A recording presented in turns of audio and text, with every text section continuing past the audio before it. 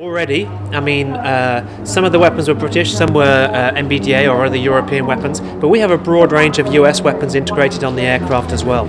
So US eGBU, GBU weapons are integrated, and one of the things we've really striven for is to make further weapon integration as cheap and easy as possible. So at an early stage we do a lot of aerodynamic testing of the weapons, so that actually to put new weapons on becomes easier.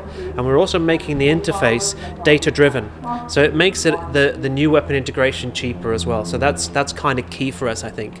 So I spoke about European weapons. We have a broad range of American weapons integrated. Okay, so the Meteor missile itself is now finished. So as in it's ready for use. In terms of our Typhoon's integration, then we first test fired it a couple of years ago. We did some more trials firings, proper operational scenarios last November time, and we've got further trials firings planned.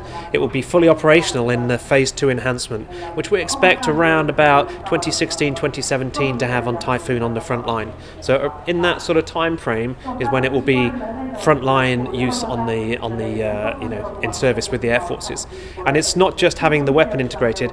When you get a sort of a real change in capability like Meteor gives you, you have to change your tactics. You have to change how you're actually going to train to make sure you can fully exploit that capability. So those are the sort of things that the host air forces have to look into. But as a fighter pilot, it gives me a really great capability that means I can outmatch any of the threats out there and gives me a massive advantage.